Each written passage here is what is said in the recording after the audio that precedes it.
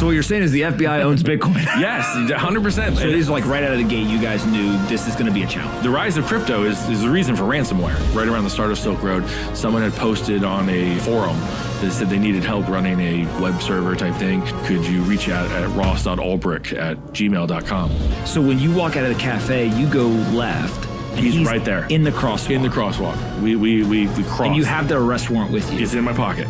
And you don't say I let him go. Okay, why? All right, guys, bang, bang. I've got Chris here with me. You are known as the guy who took down a bunch of these bad people on the internet. Some people think they're bad. Some people think they're not. It's all super controversial. You've had incredible experiences, both, I think, in kind of the rise of your career, but then also blowback for a bunch of stuff that happened. I would love to first just start with, like, what the fuck is the dark web? Right? Like, all of these groups, all these things, everyone hears about the dark web on the internet. What is the dark web? So people talk about the dark web and the deep web. Okay. The deep web is pretty much anything that can't be reached by Google. It's not indexable. I mean, there's always a picture of an iceberg online, and the internet that Google sees is that little tip of the iceberg above the water. And then the deep web is beneath that, the stuff under the military industry. You might not understand. You go to the deep web all the time. Okay. If you go to your bank account, your bank account's in the deep web. Google can't index your bank account. You don't want that. You don't want them to be able to. So that's in the deep web.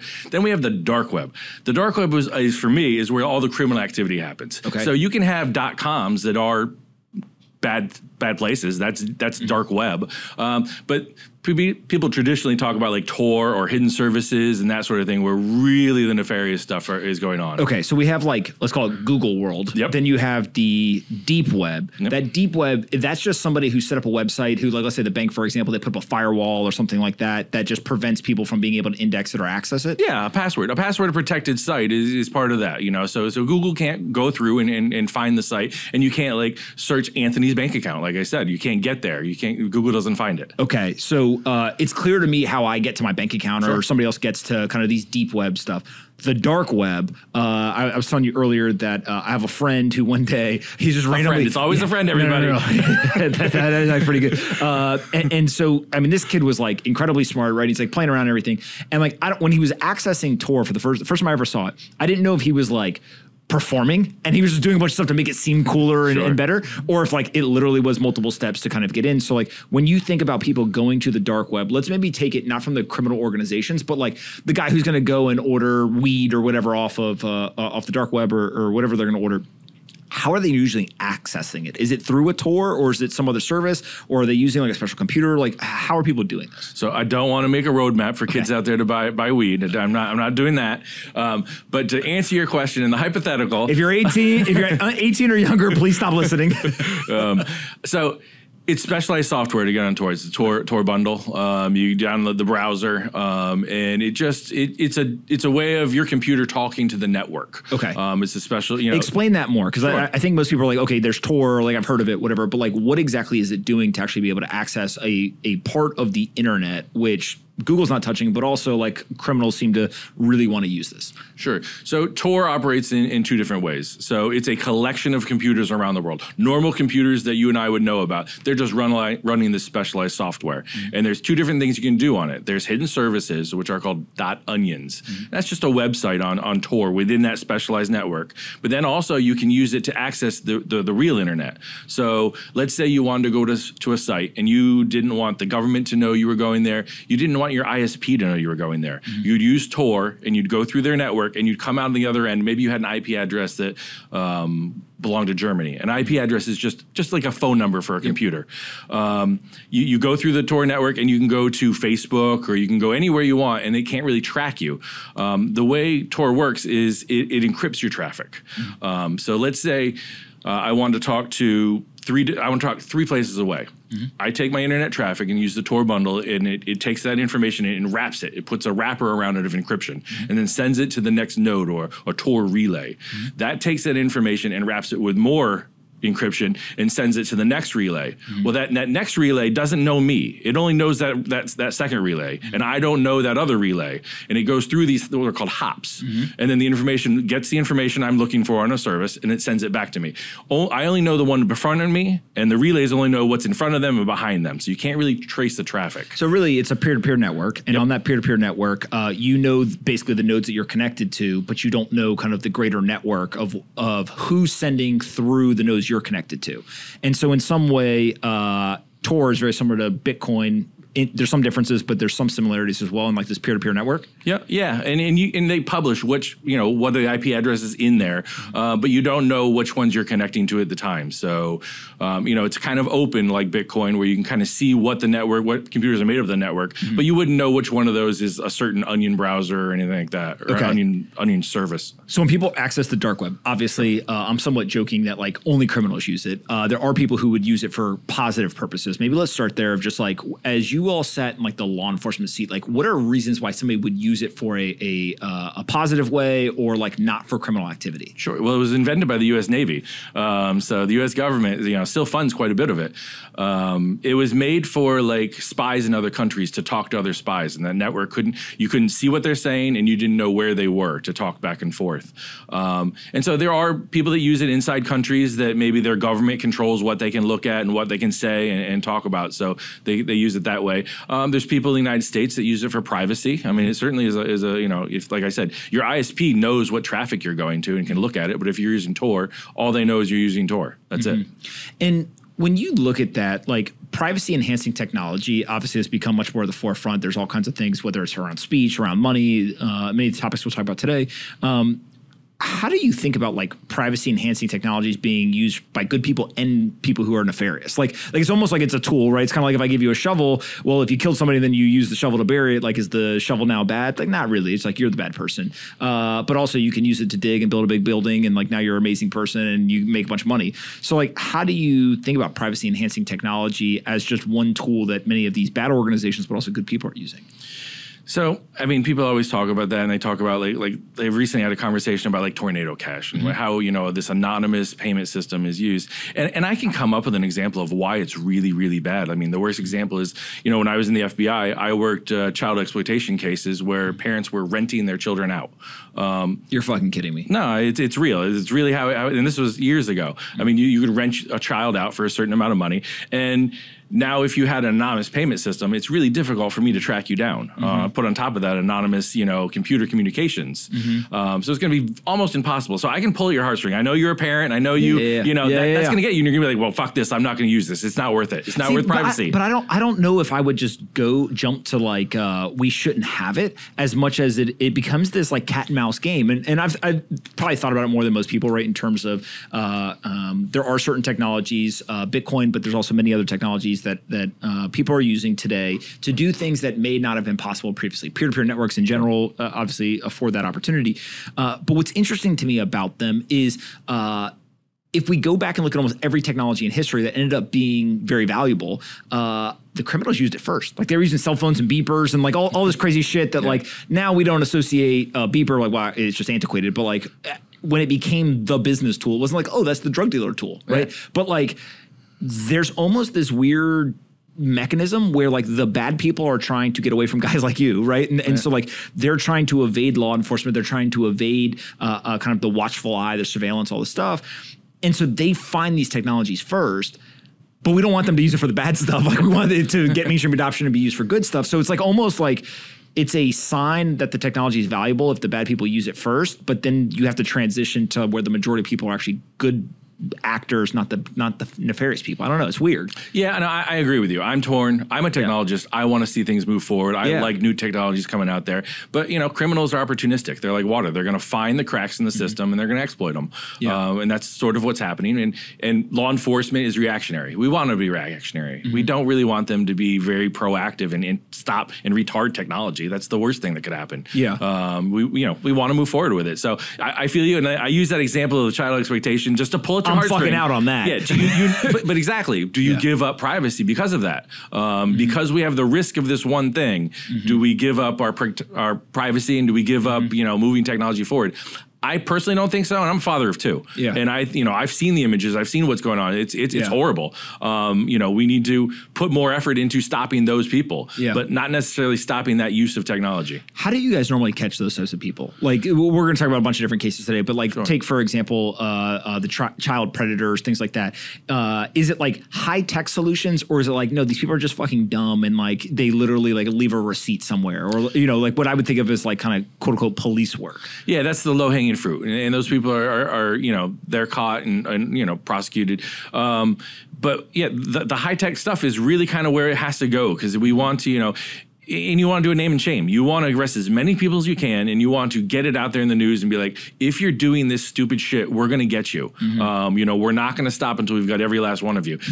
It's sort of a whack-a-mole, but the harder and the more moles we can whack, the better for it. So you joined the FBI. Yep. You want to do it your whole life, or what? Like, why join the FBI? So I grew up. The chief of police lived across the street from me, and I was going to go to school for pre-med. But he would come home and the badge, the gun, and all that, and I was just really interested in it. And then about my junior year of college, I decided that I didn't really like people. Okay. So I wasn't. Medical school maybe wasn't for me. I liked and I found out what I liked about it. I liked the investigating. Your nose is running. Why is it running? Let's try to see what's going on. So the investigative side of me was kind of drawn towards that. So pre-med all through college, junior year, I decided I was going to switch it up, and I said I joined the local police department as a campus cadet where I went to college at James Madison University, and it's like a student-run organization, and we had a lot of interaction with cops. And there's a sergeant there named Sid Hartman, and he said, "Man, computers are the way of the future." So the next day, I went up to the computer science department and said, "What I got to do to double major?" And the guy said, "Get a master's degree." So I stuck around, finished my pre-med, got a master's degree in computer science, and I knew I was going to use that in law enforcement. So all because Sid Harden told me that was the wave of the future. And this was 97, 98. Yeah, he could be a pretty good investor. yeah, he was ahead of time. So. All right, so you get the computer science degree. How do you get to the FBI? So while I was in computer science, getting my degree, I was a local cop, learned that way, and worked for 2 different police departments. I was down there in Virginia getting my degree, and then I put in my application, and they brought me on board. I did computer forensics for the first 4 years out of Quantico, a fly team out of Quantico. So most people think of the FBI, they're like, oh, the special agents, they show up, they got the windbreakers on, they're like doing the whole gig, right? Computer forensics is similar to that, different than that? Like what are the differences, I guess, between like the computer forensics team and like maybe what people would think of as like what they see the FBI in the movies? Sure. So I was on a headquarters team, and we went and supported all the different cases around the world. So we would do a medical fraud case in Kansas City. Then we'd fly overseas and do a cell phone of a terrorist going through Heathrow or something like that. Like, it was a wide variety of like anything involving computer, any sort of crime.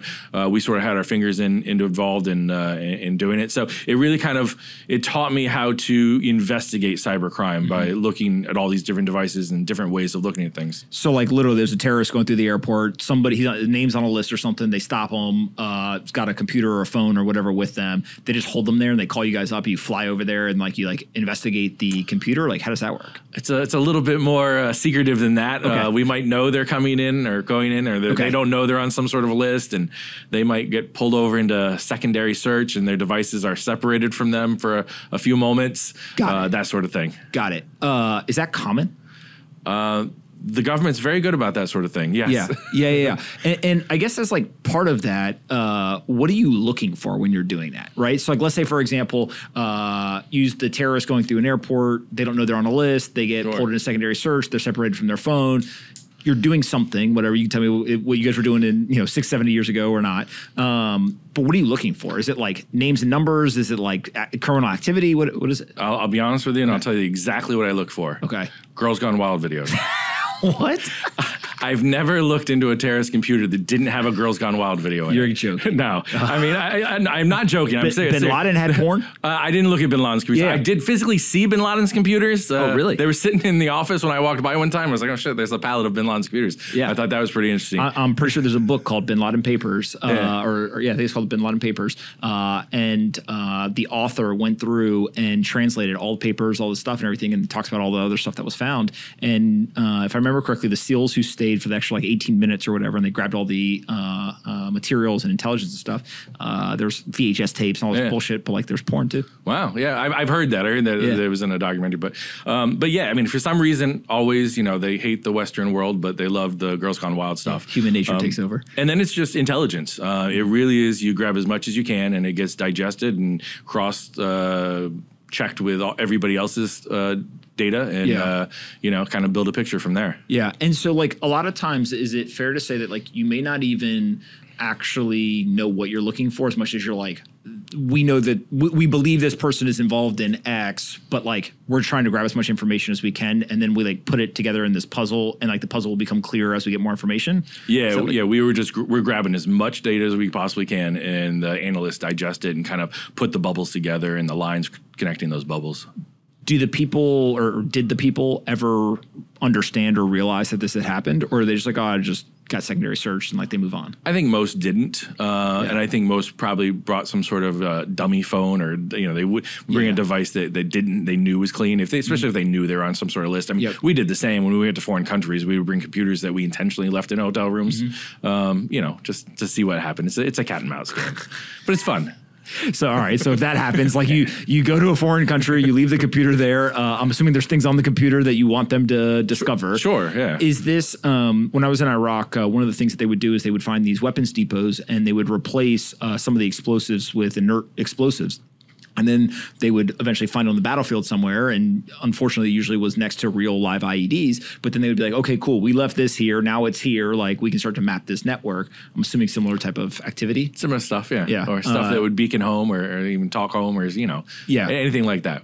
And there's and for those that don't know, this is like a very well understood, well documented strategy of law enforcement, intelligence organizations, et cetera. I think you can go all the way back even further than Vietnam, but in Vietnam, there's something called Operation Rising Sun. And what they would do is they would, if I remember correctly, they would find the weapons depots and there would be bullets in there. And then obviously, what are they going to do? Blow up all the bullets or like take them? Like you can't really do much. So they would replace some of the bullets with explosive bullets. Wow. And so the Viet Cong would be in the battlefield and they'd be shooting, and all of a sudden like your buddy's gun blows up. Like you're like not so excited about shooting your gun now, right?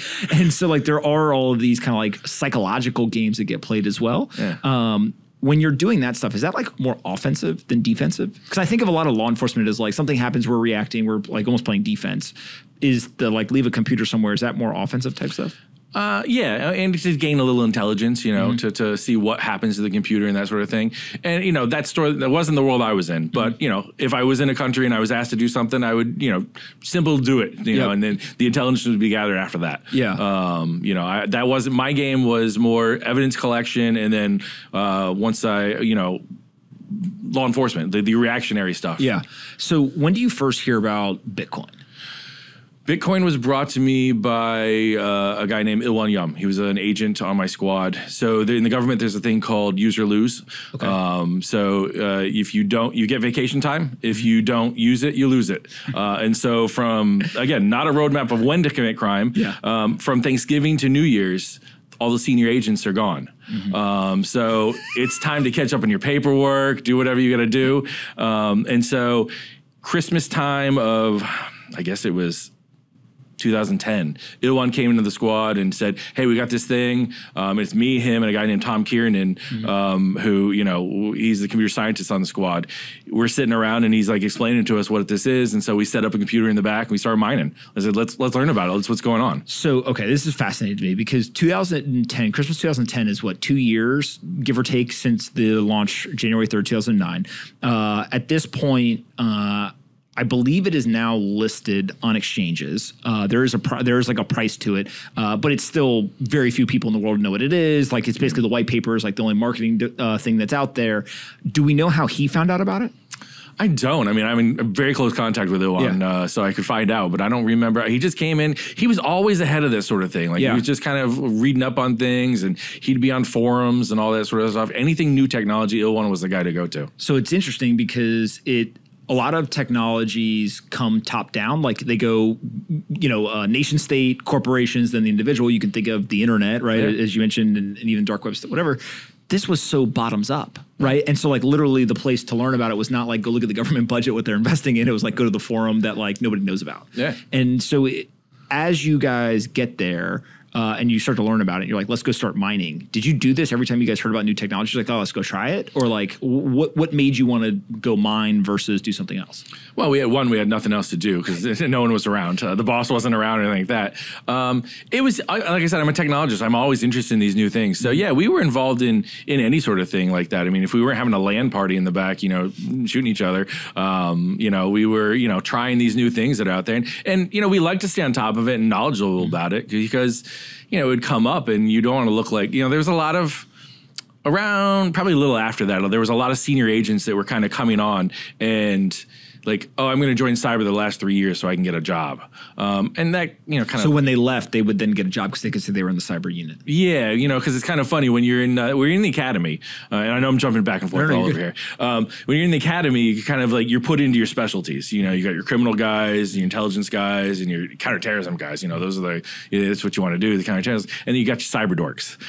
My class, there was like 6 of us. And, they kind of made fun of us, the computer guys and all that and that sort of thing. I was like, the computer guys are going to have a job skill at one point you might want to think about. And so it took the agents a little ways through their career to realize like, oh shit, there's no counterterrorism after I get out of the bureau. Yeah. What am I going to do? I'm going to join a computer squad and kind of get that. What is the culture inside the FBI? You left 2014 or so. Yeah. I think of law enforcement the same I would think of the military, the same I would think of like a sports locker room or whatever, right? Where there's like a lot of kind of like shit talking each other, but it's done in like a friendly way. And it's got a very specific type of culture that like usually wouldn't be allowed in like a normal company, but it's this like different type of organization. Is that similar to how the FBI? It was my experience. I mean, it's a brotherhood. I mean, I was in the New York office for the last 6 years of my career and you're put on a specialized squad. So our whole squad is computers, where I had classmates, their first day out of the academy, they're on a SWAT team, and that's what they did because, the senior guys didn't want to do it. So it really is what field office you go to. New York's the biggest field office. And, there's called RAs, resident agencies, a smaller satellite office to the office. The Brooklyn RA would be the 5th largest FBI office. And that's just a satellite office off of New York. So that's just to give the sense of how big the New York office is. Yeah. I mean, it's kind of crazy, right? Like, do we know how many agents work at the FBI now? I want to say like 14,000, somewhere around there, maybe between like 11.5 and 14 or 15,000.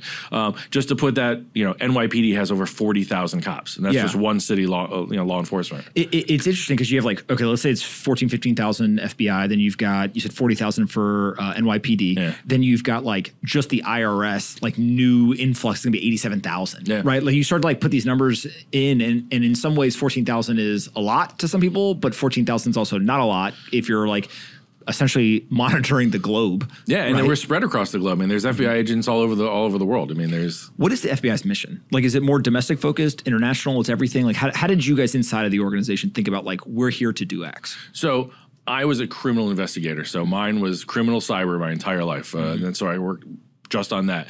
The house is split. There's an intelligence side, counterterrorism intelligence side, and there's the criminal side. We know about those guys and we knew who they were and all that, but see them in the hallway. Yeah, we didn't really. Well, not really, because they're in skiffs and all that. Those guys live in a world where their cell phone has to go into a box before they go to their desk. So everyone was always like, oh, I'll hear from them 8 hours from now when they finally leave, or something like that. So it was a different world. Yeah, it's kind of crazy. All right, so you guys start mining Bitcoin. Yep. Are you mining a lot, a little? Like, is it just like one computer? Are you like, oh shit, let's become billionaires? No, I mean, we were talking about pennies on the dollar back then. Maybe it was a dime. Maybe it was worth. Maybe I don't even think it was that high. I don't even know where those Bitcoins are. They're on some hard drive sitting on a shelf somewhere. It's probably on the 22nd floor in the New York office somewhere. I'm sure. So what you're saying is the FBI owns Bitcoin? Yes, 100%. There's Bitcoin sitting on a hard drive somewhere, unless someone wiped it, which I can't imagine they would wipe that computer. Yeah, I've said this before. There's somebody I know who worked at the DEA, and he told me that the first time he ever saw kind of the intersection of Bitcoin and law enforcement was they were mining. But the way he told the story is like they had put in budget requests to go try to purchase Bitcoin so that they then could try to use it in investigations. But everyone's like, what the fuck's Bitcoin? Like, this is crazy, whatever. So then they just put in a budget request for computers, and they're like, yeah, sure, you guys need computers, whatever. And they were using that to mine, and then obviously it wasn't KYC, like all this stuff. Now, I don't know how true it is or not, but it is fascinating where you guys were like doing it from like an intellectual exercise. Did that drive you more and more to like start thinking about crime in the Bitcoin world, or like at the time, was there no even thought process, like people probably committing crime? It's just like literally this is computer science, like interesting exercise. Let's go learn about it. No, it was an all shit moment. Yeah. Because we're, in cybercrime, there's two different ways of going at it. There's tracking the IP addresses and there's tracking the money. PayPal stuff or anything online that was kind of bank accounts and all that. And this was oh shit, we can't track this. This is going to be a problem. So it is like right out of the gate, you guys knew this is going to be a challenge. Yeah, I think sitting around, Tom Ilwan and I sitting around, it was like, this is going to be an issue. And then finally, when the New Year's came in, we started talking to the senior guys. They were like, yeah, I can see where this is going to be a problem. Yeah.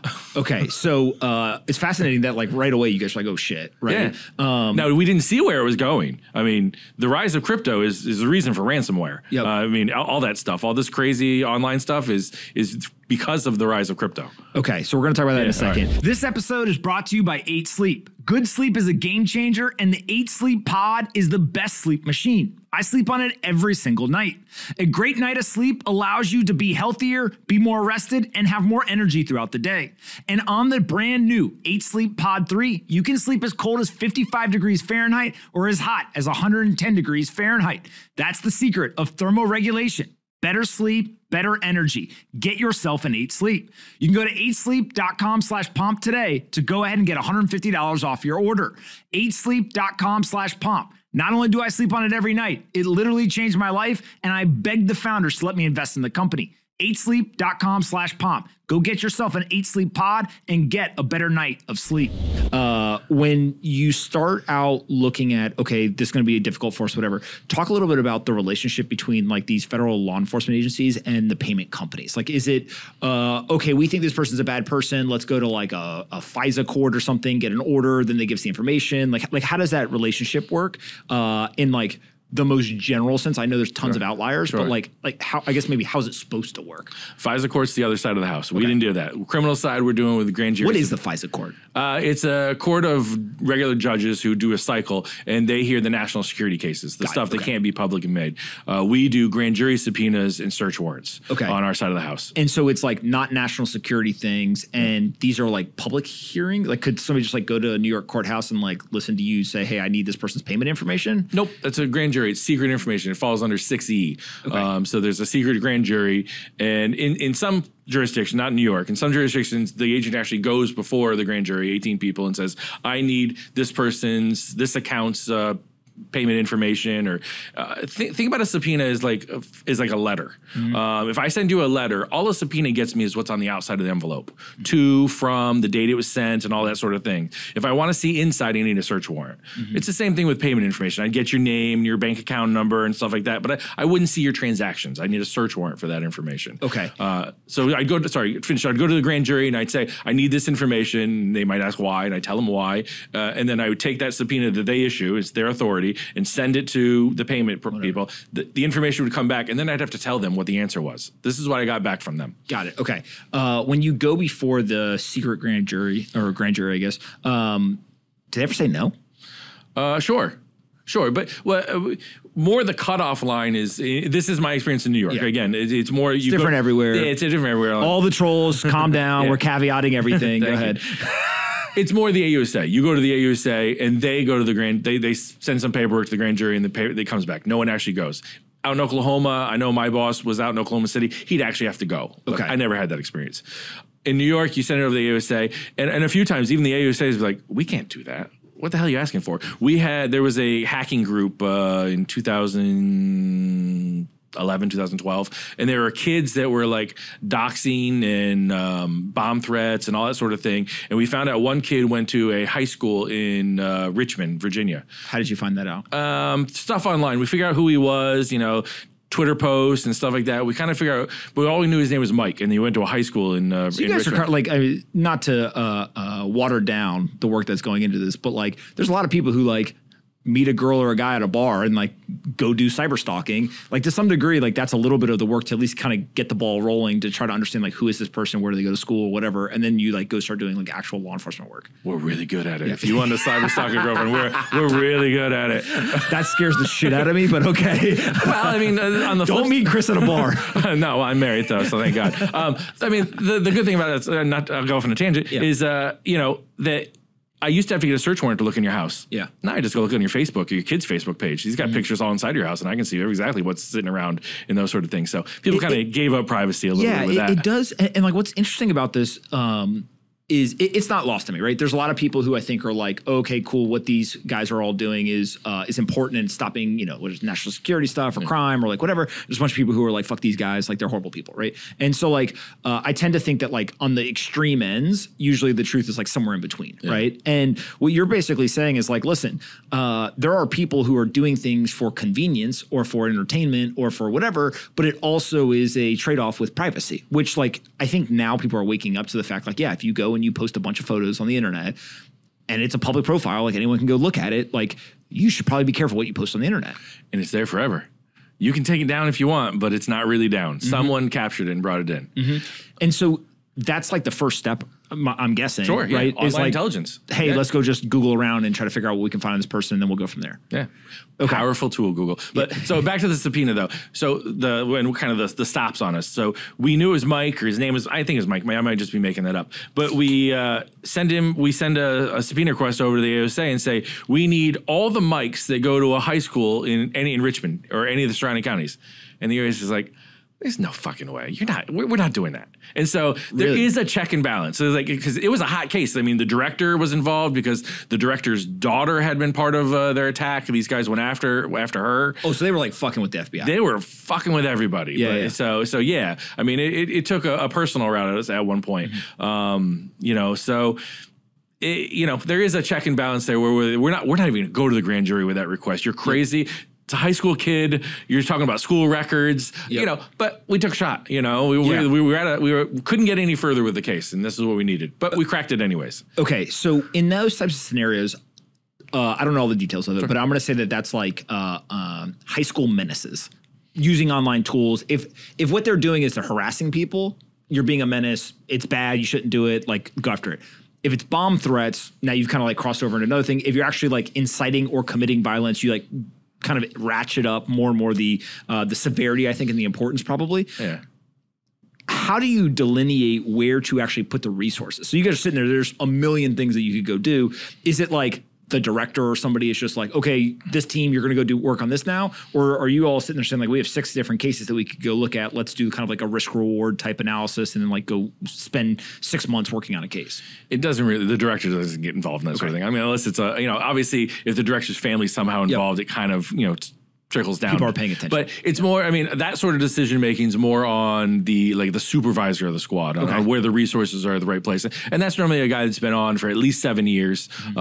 Hopefully he worked on that squad or worked that offense before, so he kind of knows where the resources to go. And in this case we were talking about just a second ago with the kid, they were involved in swatting. They kind of brought swatting to the forefront where we were starting to see some real negative outcomes to, send SWAT teams to people's houses. And so I think as you kind of look at this, that is, there's like bomb threats or swatting, like you kind of ratchet up there. How much of like the cyber crimes that you guys were dealing with would be on the like, there's potential violence involved, right? Versus like, there's like buying drugs. There's like still things that are criminal activity, but like it's not violent crime. Is there like a percentage that you could look at as, I don't know how long you were in the FBI, like 10 years or whatever, but like what percent was actually like violent stuff versus like when people think of online, I think that a lot of times they think of like, oh, there's no violence to this. It's just like playing around in the digital world. I think actual people dying or, is very low. And we say that once in a while, but like, we get the call in the middle of the night on a Saturday night after, a night out, be like, did anybody die? I mean, do I really have to come in? It's kind of just like one of those check things, but everything has a potential. I mean, Silk Road has reported deaths to it and murders to it. Again, people renting out their children. As a father, to me, that's almost as bad as death. Okay, so you guys, about Bitcoin. You're mining Bitcoin now. Yep. How do we get from that to like Silk Road? So in the middle there was a case called LulzSec, was a group of hackers that were kind of part of Anonymous. And we ended up finding the leader of LulzSec, a guy named Hector Monsegur, Sabu at the time. Sort of, we call him the Kaiser Sose of hacking around then. And why'd you call him that? It was a good way. So you have to tell people what's going on. And so, he kind of was like this guy that was mystical on the internet, and people feared him. Other hackers feared him. They're like, why? Because he would just get you. The worst thing that happened to a hacker, I think, is being doxxed. And you know, the real identity put out there, and people just didn't want to screw with Sabu. Sabu had some, you know, there's a lot of people that front that they hack on the internet. Yep. There's very few that actually do it. Yeah. You know, he was good. He was good, and he put his name out there. There's a lot of hackers that are good that just don't say anything. Yeah. They just do it and go about their work. So he branded himself. He branded himself as this you don't fuck with me type guy. Got it. And why did you guys start to go after them? Were they doing similar type of stuff, or Lulzsec had their Anonymous had this thing around WikiLeaks with PayPal and MasterCard, and started hacking into stuff and getting in the news. Then Lulzsec started having their 50 Days of Terror. They didn't label the 50 Days of Terror at the time. They didn't know it yet. But then they went after really what got our attention is they went after an FBI affiliated site, a place called InfraGard. So, and then they started to have a thing called FFF, or Fuck FBI Friday. So they were swinging at the FBI every Friday in law enforcement. That's gonna raise our attention. Okay, hold on, back up. And I'll caveat this entire conversation with, like, I know enough to be dangerous, but like, I'm definitely not an expert in any of this. So if I screw up, correct me. Sure. So they start out, is it the equivalent of like kind of petty crime, and then they start to like sophisticate over time, and then it kind of builds and builds and builds, and then almost to some degree it sounds like you begin to like get you're like almost like looking for the attention, where you're like, what can we do to just go bigger and bigger every time? Is that like generally how these groups work? Yeah, I got away with it. Now, they were in the news every day. I mean, they were putting out these big hacks, and they had 500,000 followers on Twitter. I mean, this was a hacking group. This was a criminal organization that had fans. Yeah. Well, at the time, Twitter wasn't that big. I mean, that was a lot of followers back then. So this may be hard to do, but take yourself out of your seat and put it in their seat. What are they trying to accomplish at the time? Like, what was your understanding of what they were trying to accomplish? Or was it just like cause chaos?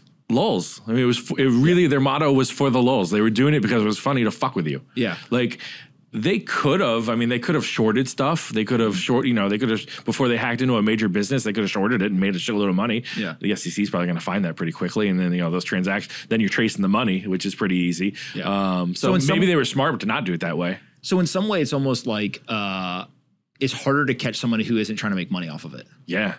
Right. Yeah. So because like I lose that path, that financial cybercrime, 2 paths, money's an IP. If money's not involved, then I only have one path I can follow. Yeah, it's fascinating. Okay, so they start going. Now you said FFF, Fuck FBI Friday. Yep. What are they doing on Fuck FBI Friday? Every Friday they would dump something that somehow tangentially attributed to the FBI or some sort of law enforcement stuff. So they're trying to embarrass the FBI. Basically. Yeah. And there was a hacker that came in, the guy going by the name of Anarchaos, who that was his sole mission, was just to fuck with cops, just hated cops, and would dump anything. I mean, and dump means like he somehow hacked something, got records, and then like just puts it out on the dark web and anyone can look at it, or what exactly does dump mean? Yeah, I mean, so puts it out anywhere. I mean, whereas Lulzsec was dumping it on just social media, wherever they could. Mm-hmm. They weren't hiding anything. So they just want they want as many eyeballs on this information as possible. Yeah, it's police information, stuff they would use, police tactics, sources within the police, anything that was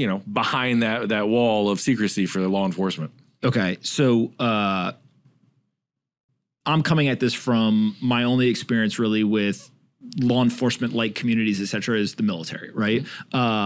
There's a lot of shit that's been leaked from the military that if you were directly involved with it, you're like, fuck this is bad, like, you guys shouldn't do that, whatever.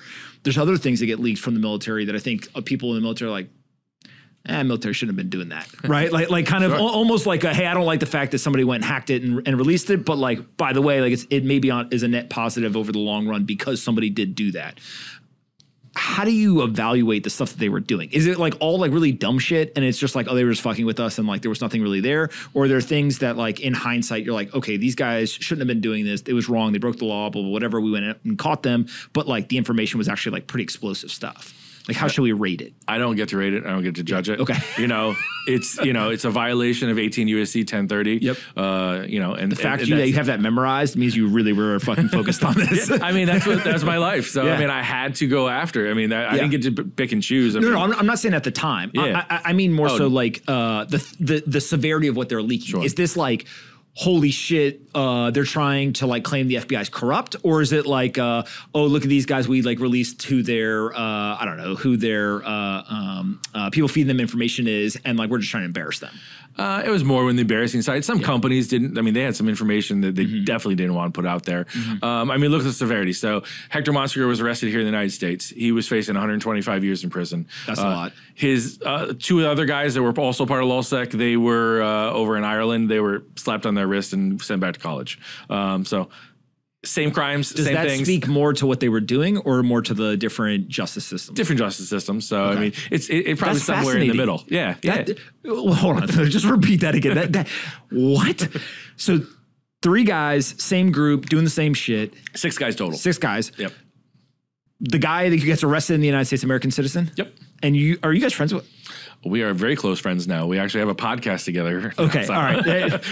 So, I arrested one of my closest friends. It's a very strange relationship. Can I give you my reaction? So for those that don't know how some of these podcasts come together, somebody emailed me, was like, hey, there's this guy. He's really fascinating. Like, you should talk to him. And I was like, who the fuck's this guy? Like, Google, right? And then all of a sudden on the same email, somebody's like, hey, by the way, the guy he arrested also wants to come on. And I was like, do I need security for that? like, wait, what? And so I went down and I was like, this is fucking crazy. Yeah. So the guy, Hector, who gets arrested here in the United States, he's an American citizen? Yes. At the time? Okay. He Still is American citizen. Okay, he gets faced with 125 years in prison, but the guys in Ireland who get arrested, who I guess are not American citizens, Nope, they were Irish citizens. they just go back to high school, or They were in college or whatever.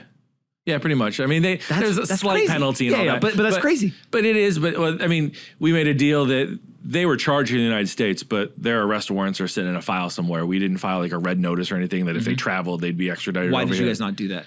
That was the deal with a bunch of the prosecutors. So the Irish prosecutors came over to New York, and we sat down and we talked about it and all that, and politically, it worked out some way that way, and it was above So there's a lot my of pay grade. negotiating and things that people may not understand that kind of happen in these cases, especially when they're multi-jurisdictional or multi-country or whatever. Sure, yeah, and I think, I mean, a lot of it was that, you know, we had Hector and I side by side for like 8 months working on cybercrime. So Hector, leader of Anonymous, leader of LulzSec, arrested him, flipped him to work with the FBI. So we sat What's there. that like? Flipping him? Yeah. Are you just walking in and you're like, yo, bro, you work for us now? Like, let's get to work? No. Or is he like, literally you arrest someone, he's like, I fucking hate you guys? I mean, he was true to spirit. We sat at his kitchen. He let us in his house. He didn't have to. We sat at his kitchen table. Because you guys showed up to arrest him. Yeah, we showed up to arrest him. Okay. There was a surveillance team that was watching him all day, and then someone had doxed him that night, and so we Hold on, rewind. we roll out. Hold on. Yeah. So the doxing usually happens before the surveillance team, but there's a surveillance team who you guys already knew who he was or thought you knew who he was? Yep. Yeah, we had pretty good. Well, obviously we knew who he was. Yeah. Because Well, you knew the right who guy. he was, but you thought it was the person, Sabu or whatever. Yeah, we knew Sabu. I mean, we knew that Sabu was Hector Monsegur. Okay. And we put a surveillance team on him to watch what was going on. And Okay. Why, when you make that connection, do you not just go arrest immediately? building a case. I mean, we had to, get all the information. We still had search warrants coming back from different accounts and that sort of thing. So we wanted to make sure we had it, dead to rights. And when you have a search warrant, this is like super nuanced stuff, and you go and let's say you get bank account information, like does the bank tell the person? Nope. So you Kinda crazy. You file it under seal. So once the case all comes out, then the judge lifts that seal. So Got it. And then you people file see. when you ask for the search warrant, you also ask the judge to make an order of it for under seal. So because it's an ongoing investigation. Okay, so surveillance team's watching this guy. You guys already know who he is. I'll tell you in cybercrime, and we'll probably talk about it with the Ross Ulbricht arrest. Yeah.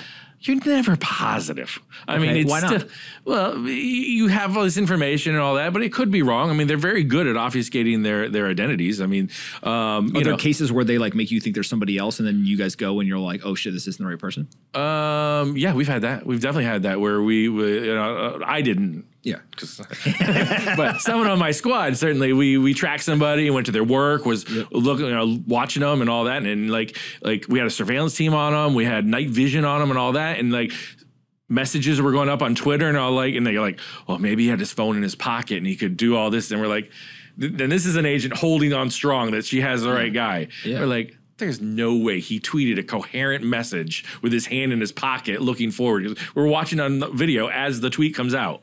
And like, come on, you know, so sometimes like, you hold a little strong. But it's like pretty sophisticated. I mean, if you're literally like trying to match, like, hey, we're live watching and there's a tweet, like you start to like really do this. Yeah. Okay. I mean, yeah, so I'm sure that's the whole Ross thing. So putting Ross as DPR was a big deal. Okay. So if we go back to Hector and Sabu? Sabu was his online name. Okay. You have the surveillance team there.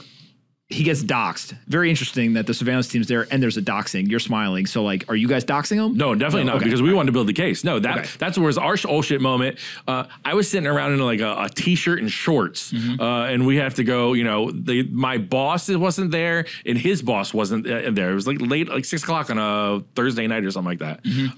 And so, like, somebody else like finally got Sabu. Yeah, we know who it is. Okay, so somebody gets him and they dox him, and then you guys, but they never know it's real.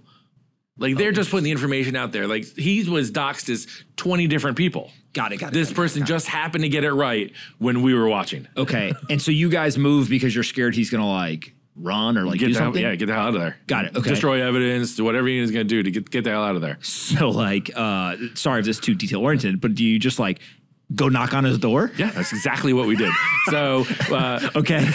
we run out. Again, I'm in shorts and a t-shirt, and I have my bulletproof vest. But this is like, oh shit, like, we got to get there quick. We're going. Okay, my boss's boss went. He stopped by NYPD to get us the sledgehammer and a ballistic shield because we didn't have any of this stuff ready. Oh, this is like real game on. Yeah, we didn't, yeah. Because you guys think that when I hear sledgehammer and ballistic shield, like, you're not going because you think he's going to offer you pastries at the fucking front door. Do you think that these people are armed, or it's just like, no, this is all precaution? Like, we do this every time. Yeah. Every time you go prepared.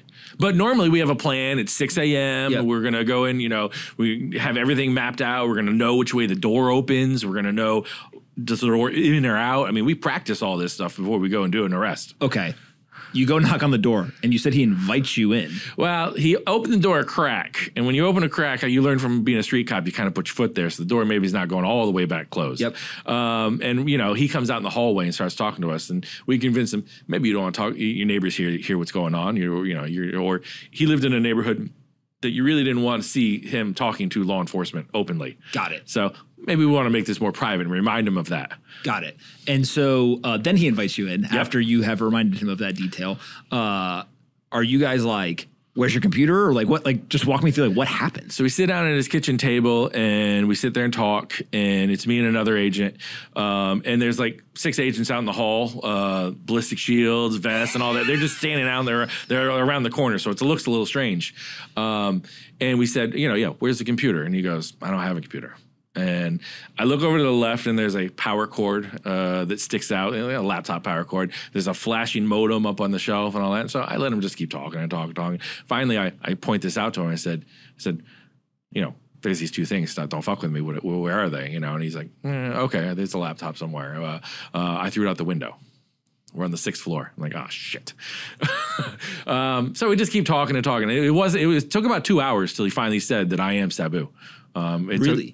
It took him that while. So start off with, I don't have a computer. Yeah. So I threw it out the window. Did he actually throw it out the window? Nah, I was hidden in one of the bedrooms. Okay. When you finally get him to say the computer's there, not out the window, do you just are you like log in? No. We, you kind of, once that relief of the identity and the lies you've been holding, people kind of like, it's like, they just want to talk, and you just sit there and listen. You don't. Did he admit to everything? Not everything. He thought he could social engineer us and kind of pick and choose what it. Mm-hmm. And that's a multi-day process of going through what he's going to protect and not protect. We just had a conversation the other day, and he told me about something he always protected and never told me. Oh, so he's still got stuff, but not really like crimes, because he admitted all his crimes. So you have once he decided to work with the FBI, you have it's called Princess for a Day. You literally say every crime. Princess for a Day. Yeah, you literally talk about every crime. This one day I sped on the highway and I did 58 miles an hour. Okay, they write that down. You're exonerated of all of it. You're charged with all of it. So they charge you with every crime you ever did. And if you mentioned it in that part of the deal, then the government can't go back and charge you again for it. Really? So you literally sit there and you talk about everything. I don't know how I feel about that. Why? Like the speeding, all that type of stuff, right? It's like that's not a federal crime. I say that as a joke. Yeah, of course, right? But like, let's just say like the small stuff. It's like that is unrelated to the case, I almost feel like when you flip them, but again, my uneducated view from the outside would be like, oh, we are going to exonerate you for things related to this crime. But like, I guess people who would commit some of these crimes also did a bunch of other stuff too. And so like maybe in some way you're trying to like build confidence in them. They're like, hey, you work with us now, or got to make them a clean witness. Because now if you're working with the FBI, you're going to become a witness to crimes. Okay. And so you don't want them to be on the stand testifying against somebody else. And the defense says, well, you did this, this, and this. And the, oh shit moment for the government. Yeah. You come clean to everything you do. You get charged with it, and that goes all into the report of, fast forward. I'll fast forward to the end of it. 125 years for everything he came clean to. The judge thanked him for his service he walked out of court that day at his sentencing. So what is the deal that he strikes? And who who proposes the deal? Do you guys propose the deal, or is he like, I'll work for you? We propose the deal. Okay. Like when you're arrested, you don't have any idea how the FBI works. I mean, it's all it's flashes and lights and mirrors, and you don't know what's going on. You're probably hoping you just go take a nap. Yeah. The deal was work with us. And so normally think about like the mafia. I'm going to arrest a street level guy. I'm going to work up to the underboss and then arrest the big guy. Well, we had the big guy. I mean, literally we had the head of LSEC, the head guy. So what the fuck are we going to do with him? Mm-hmm. We didn't really know what was going on in the hacking world at the time. Yeah. So, is he excited about this? Like now that he's like, okay, fuck, they caught me. Like, is he just? I almost think of it as like, I was listening to a podcast recently. They're talking about Kobe Bryant and Michael Jordan, and they love basketball so much that Michael Jordan forced the Chicago Bulls to put in his contract something called the love of the game clause, which meant that usually in these NBA contracts, you're not allowed to play basketball outside of NBA sanctioned things because they don't want you to get hurt or whatever. And he's like, no, literally, if I'm driving down the street and I see a basketball game, I want to be able to go play. And they were like, okay, you're Michael Jordan. Yeah. Like, sure. Yeah, exactly. I'm assuming that there's some hackers who's like, I just like hacking. Like almost like I'll switch teams back and forth and I just enjoy it. Like it's almost like the love of the game. Or was it like, no shit, I'm going to go to jail for 125 years and like I better fucking go work for these guys?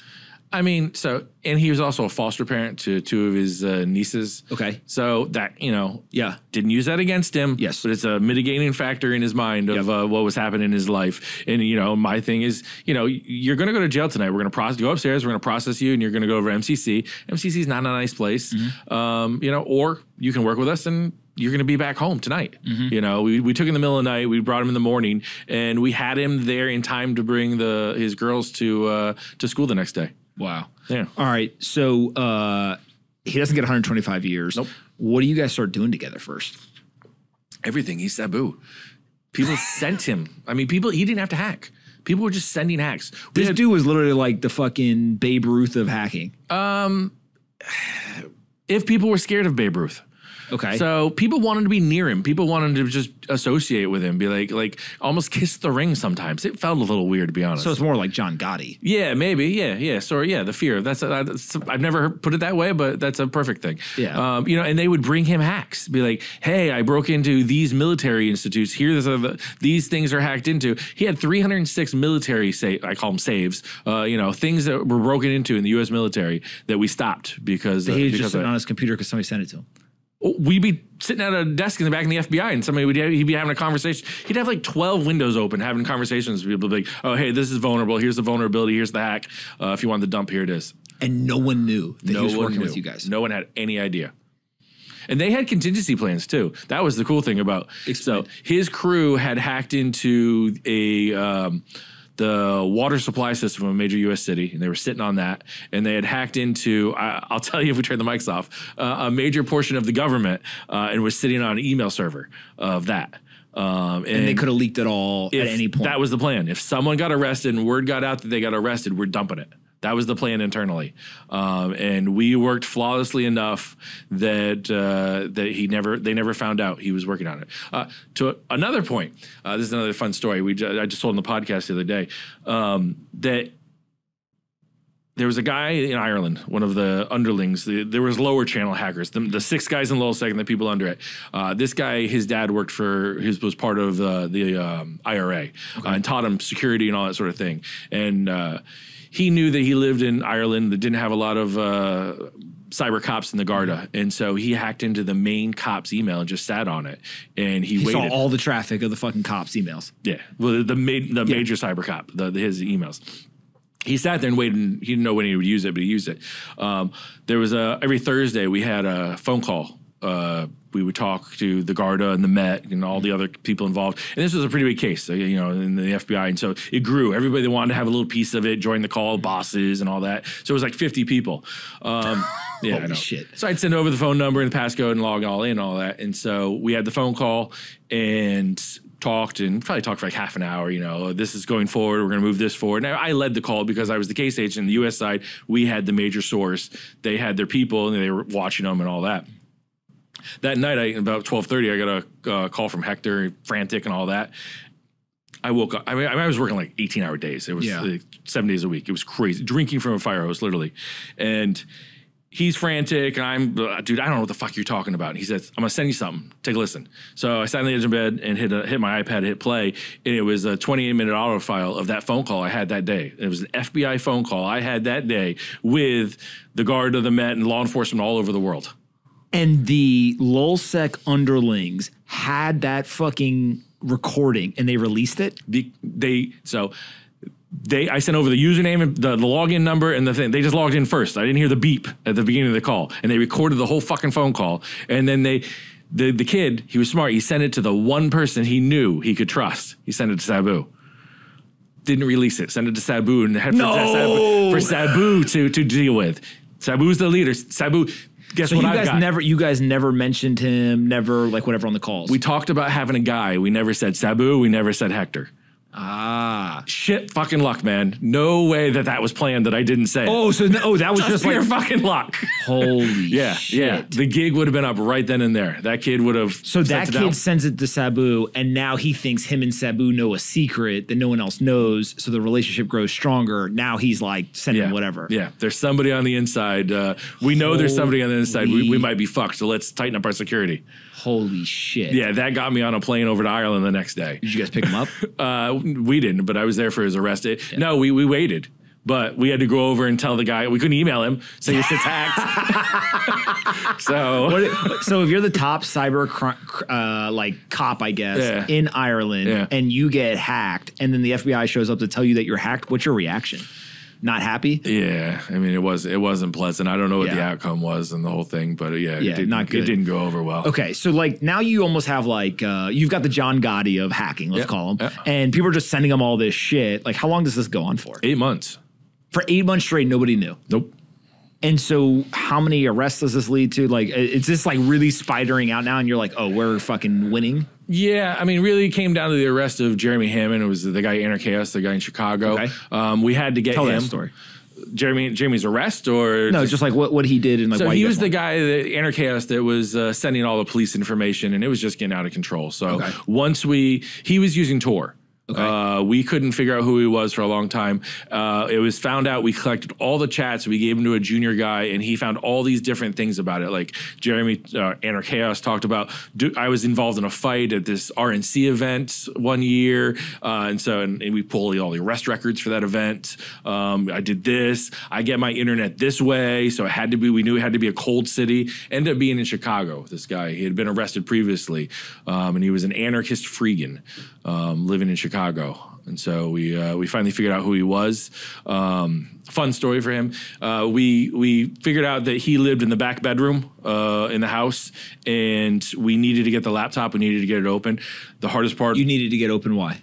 The evidence. We need the evidence. We need to make sure what he had. Because if it's not open, then they can just wipe it with like one keystroke. It could be like a degausser, a big magnet that wipes the hard drive immediately. Yeah, people talk about it. I've never seen it. Yeah. But encrypted. If it's encrypted, strong password, it's gone. It's good enough. So air gap, closing the air gap, that distance between the fingers and the keyboard. That's really what you have to get. And that's what juries now want because of CSI and all that bullshit. They need who was typing on the computer when the hacking happened. And so we needed Jeremy online. So we put Sabu. Are you fucking serious? Like, you literally have to get him. If somebody's committing a crime now, it's literally like we need it in the act. If they're going to fight it, yeah. I mean, Holy shit. We'll talk about it in a few minutes about why it's important. But yeah. Okay, so he's in the back bedroom. Yep. And that's where the computer you're assuming is? Well, so we put him online with Sabu. Sabu's in New York in our back squad room talking to Inner Chaos online. We figured out because of Wi-Fi stuff, he was in the back bedroom using Wi-Fi on the computer, and it was off the kitchen. And this is like, I know like local cops even have the ability. They've got like the fucking backpacks that are able to almost be like the middleman with the cell phones usually, but like I'm assuming there's similar technologies you can do it with computers as well. If you say so. Okay. All right. I just read things on the internet. So we figured out he was in the back bedroom, and we. By the way, everyone knows this now. Like whenever I have a guest that I don't know a lot about, like I just start out with like, "What is the dark web?" as my Google search. All right, go ahead. And so we got permission to use a SWAT team. I think it was the first time the FBI has used a SWAT team to make an arrest, and we got to use CCTV, so we got to watch it happen. The guys had the cameras on their helmets and all that. Jesus Christ! They knock the door down, throw a flashbang in, boom, enter into the house For a hacker. This was a hacker, but going after cops and and all this other stuff. They go in and dynamic entry. The SWAT team, you in the military, we go into where the most dangerous situation is. As they come in, there's about 20 kids in the front room smoking pot, and so that's where the SWAT team goes. This is kind of like a communal house, I guess, when we got in there. The last two guys, the SWAT team guys, through the kitchen door, looks to the right, and Jeremy closes the laptop. Locked up, done. So it didn't work, but. We were able to figure out that the password was like Chewy12345. Shut the fuck up. It was the cat's name. Yeah, we didn't try that one, but. Wait. You're talking about one of the top hackers in the world or whatever. Basically he's fucking with cops, all this stuff. And his password is literally something that like a 6-year-old kid would think of. Yeah, but it was long. So that's all it needed to be. As long as it had enough characters, a Chewy12345. It was fairly long. And so it was a good password. Why does the length matter? Because brute force, if you're going to brute force it open, you try. It's just like one of those bike locks. You try 000, 0001. The longer it is, the longer it's going to take to get through it. But we finally did get through it. Okay. How did you find out that it was Chewy1234? Brute force. Oh, really? Yeah. Now I don't know if that. I mean, the FBI has a lot of computers, and you spread that out over time. This computer does a little bit of this, and this. You can do the passwords that way. Now, that's not positive that is his password. That's the problem with brute force. That's a password that worked. So you have to say that. Oh, interesting. What is the difference? There could be another password. Whoever wrote the password software, 2 passwords could work. It's theoretical and only done in labs, but you have to say that. I mean, it's in computer science, it's like saying a random number. There's no such thing as a random number. It's pseudo-random. It's the same thing with passwords. We're not positive that's what he typed in, but that's a password that worked. Did you ask him? No, there was no reason to. Yeah. How long did it take to brute force it? It's like 6 months. Oh, okay. So it was a long time. Yeah. But still, I'm shocked that you were able to do it. We didn't. It's you just try it because you have it there.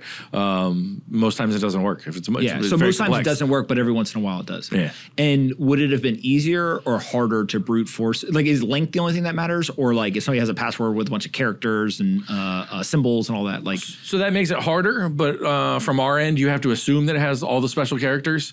There's certain types of things you can do, and we do this at our company. We do this with like crypto recovery. Certain programs don't use certain characters in certain times if you look back in history. So it takes out all those combinations. Got it. So it makes it a little easier. Okay, so it like sums it down. Yeah. All right, so what happened to that guy? 10 years. He got 10 years. So he's still in prison? Nope, he's out now. Okay. We did a reverse proffer. So with Hector, the Queen for a Day, it's called a proffer session where you tell everything. A proffer session? Yeah, it's a proffer session. Okay. So we did a reverse proffer with Jeremy and told him all the stuff we had against him. And then he's decided to plead guilty. Got it. So reverse proffer is like, hey, we're going to charge you with all this stuff, but if you just plead now? Nope. Now we're going to charge you. This is all the evidence we have against you. If you go to trial, this is what we're going to use against you. And unbeknownst to him, the program that he was using for hacking stored all his keystrokes. So his whole history of everything he was doing was on his computer. Why do they store all of it? It's easier. It's easier to go back and copy and paste, or if you miss something, I don't know why you would keep a log of committing a crime, but... That's crazy. Is that common? Like every computer that pretty much has that? No. He was using specialized software. Okay. All right. And how much, I guess, of this is like skill versus like they just know the right software to run? Hector and Jeremy had skills. Yeah. But I mean, they also had friends that would offer them what's called an O day or a 0 day. It's a vulnerability in a software. So somebody else found the vulnerability, but basically like they don't got the courage to do it. They're probably like do cybersecurity at a company during the day, but they like to research and kind of live in that world at night. And they just send it in or something like that. Yeah. Share it with those guys. And then Sabu or whoever will go and they'll exploit it because like that's what they do. Yeah. Got it. Yeah, now in hacking, there's teams like that now. You have different teams, people that find the exploits, people that exploit it, and then the people that will go in and dump it out, and then the people that will sell it. I mean, they're all different stages of hackers. Is this like the new organized crime? Yeah, they build teams. Yeah, it's online. How prevalent is it in the world? It's bad. It's getting real bad, especially, with these onion sites that we talked about, people like have their pages right there. Ransomware. I mean, these guys have pages. You can go and chat with them if you want to. So it's crazy. All right. So you get the guy in Chicago. Yep. How do we get to Silk Road? All right, so Jeremy was using Tor. We took down Anonymous and, kind of that whole thing, arrested all those guys. And Hector is Anonymous and Lulsec. Like Anonymous, Lulsec, and all that, and the whole big takedown. It got a lot of attention. We sort of, sometimes in the bureau, depending on where you're at, you do a big case like that, you're working 18 hours a day, you work for 9, 10 straight months, the boss is like, hey, go remember your family. We'll see you in a few months. Yep. At the case's closing type, I don't want to say party because we're not celebrating people's arrest, get together. The prosecutor said to us, oh, what's next? It's like, what's next? I'm going to go meet my family. I'm going to go remember what it's like to not work 18-hour days. But, we were young and wanted to get going. Yeah.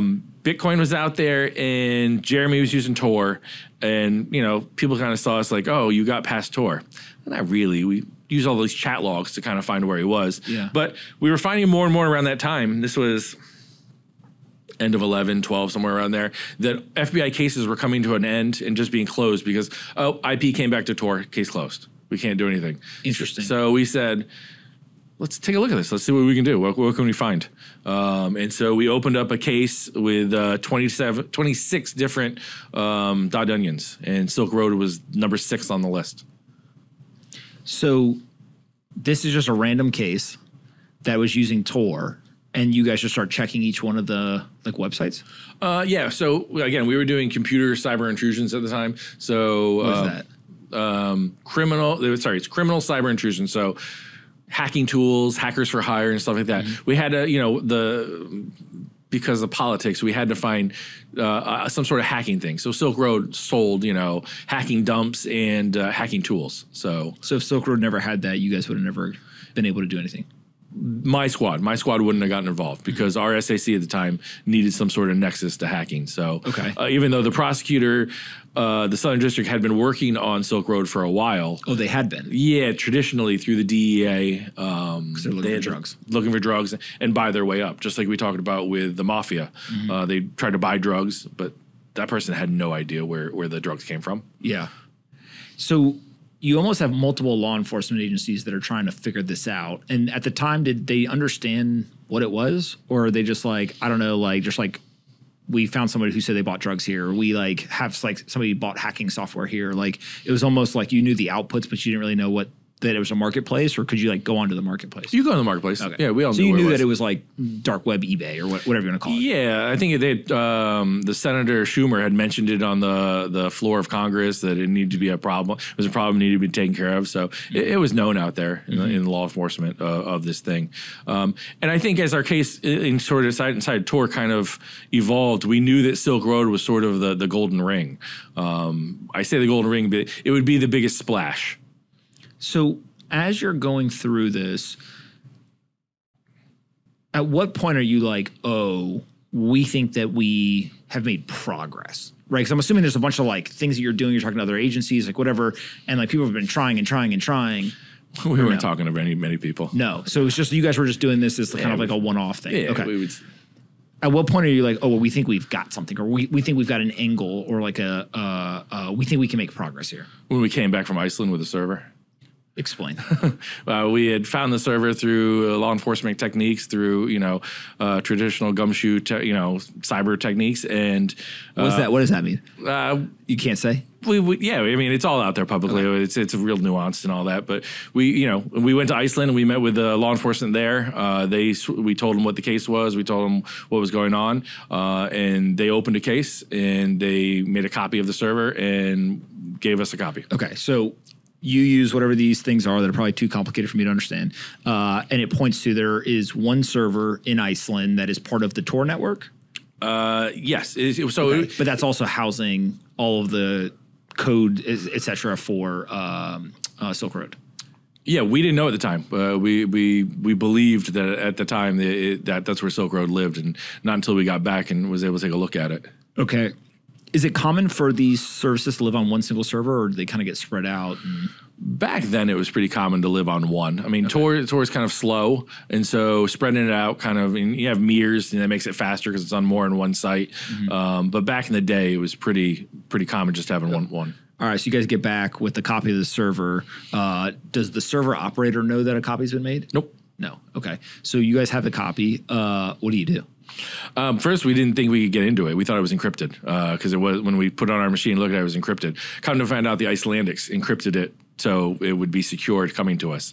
So we got the password from them, opened it up, and it was wide open, which was kind of surprising.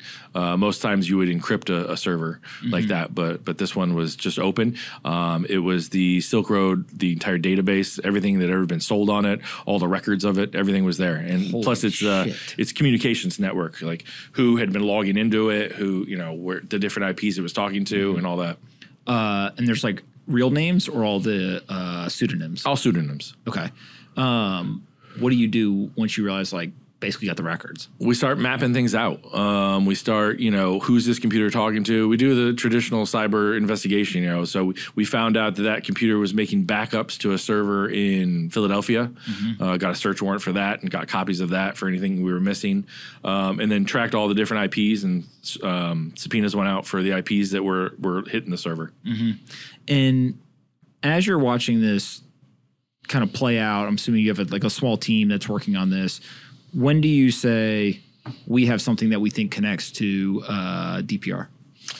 It's a little bit further into that. So there was a meeting down in D.C. as a deconfliction meeting, and we didn't go down to it. What is that?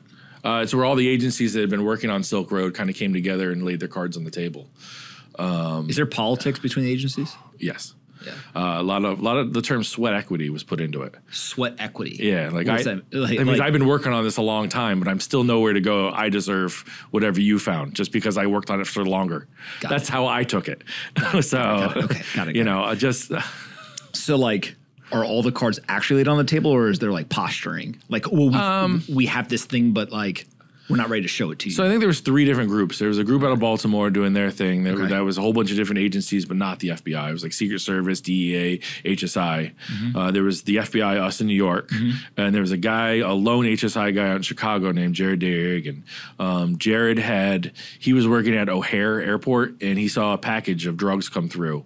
And through investigation, he figured out that drugs was a shipment part of Silk Road. So he opened up a case on Silk Road and was running it on his own. Chicago O'Hare Airport. Yeah. I mean, so that's pretty fucking crazy. Yeah. So, we were getting a lot of pressure from the guys in Baltimore, sweat equity and all that, to the point where I was just telling my daughter yesterday, she was asking about like the Carl Force, who was a DE agent. And she says, I remember you talking to him once. And we were on a trip up in so we had the server, and we were on a family trip up in Vermont. And I had to pull to the side of the road because Carl called me and was like, I'm coming down. I'll be there tomorrow. I want the server. You're going to give me a copy. I'm going to look through it and all that. And I thought it was just this sweat equity shit. Come to find out, Carl was dirty, and he wanted to know what evidence we knew about what he was dirty doing. So that's a whole different story. We'll get to that part. Yeah, it's a whole different story. But all right, so you guys start to do this work. You go down. Everyone shows their cards. I didn't go down. You didn't? I just went through video. Okay, so everyone else is there. They're showing cards, whatever. Not the Baltimore guys. They didn't show their cards. The only person that showed their cards was Jared. He stood up and said, this is what I got. This is where I am. Guy. Yeah. And come to find out, he had worked his way up as an undercover, and he was working into the admin. He wasn't quite there, but he was working his way up. This motherfucker worked at the airport, and it was undercover, like just rogue? I mean, he's an agent. He was a gun-toting agent. So he wasn't just an airport worker. But he was assigned to the airport. That was his office. Packages coming into the United States. Who did he work for? HSI, Homeland Security Investigations. Oh, okay. All right. Got it. So like he's working at the airport, but he's part part of like the Homeland Department. Yeah. Also, okay, got it. And so he worked his way up as an undercover agent, and now is not an admin, but like pretty fucking close. Pretty close, yeah. Okay. When he tells you all that he's done that and he's got all this, what is your guys' reaction? Let's partner with him. Okay. Because this other group is trying to Sweat equity. Yeah, push us out and sweat equity bullshit. All right. So you say let's partner with them. What happens now? I called him. I said, hey, this is what we got. It sounds like you have a good insight on the organization, what's going on. And he flew up to New York the next day, and we sat down in the back room, and we talked it through. And I showed him Silk Road. Tom Kiernan had rebuilt the server to run just on a standalone computer. We could log in as anyone. We could see any chat of any person. Shit. We saw everything. We had everything. How do we get from that to the library? Fast forward and all that, and we find, Jared makes his way up to admin. Jared has seen that And what is his name on the site, Jared? He had a bunch of different sites. Okay. I don't remember which one. But he had made his way up to admin, and Ross had this time DPR had a Jabber server that they were talking on, and we saw that the Jabber server was set to Pacific Coast time. So pretty sure DPR was on, and he had set instructions to all the admins. So we had West Coast. And is that like a big deal that you're like, oh, at least we know it's the West Coast?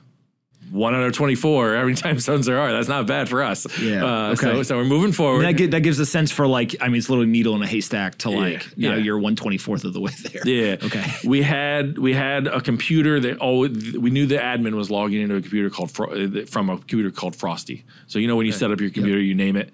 Frosty he was the main admin coming into Silk Road all the time and what was going on. So we knew Frosty. There was an IRS agent that had done some history and looked back in time and saw that right around the start of Silk Road, someone had posted on a forum that said they needed help running a underground, like a web server type thing that ran on Tor and used Bitcoins. And if you could help them out, could you reach out at ross.ulbricht@gmail.com? So our world, that's a clue. So we look into this. There's a guy named Ross Ulbricht living in the West Coast in San Francisco, and he posted that post under the name Frosty. So we had our clue of someone that had the Silk Road server would know that his computer was named Frosty, and Ross Ulbricht. So that's a clue. Started doing surveillance. Found out that when DPR was online, Ross Ulbricht was using Tor out of his house. More clues came together, put everything in an affidavit, and flew out to San Francisco. So do you find him without that original post? Maybe. I don't know. Yeah. But I mean, that was the like breakthrough at that point in the investigation. Yeah. I mean, so each piece couldn't be used independently, but put together. Mm-hmm. The collective was enough to get a 46-page, arrest warrant. Okay. When you guys fly out there, like, you're going to arrest them. I had the arrest warrant in pocket. I'd already been to the judge in Southern District. He signed an arrest warrant. I had for Ross Ulbricht, a.k.a. DPR. Okay.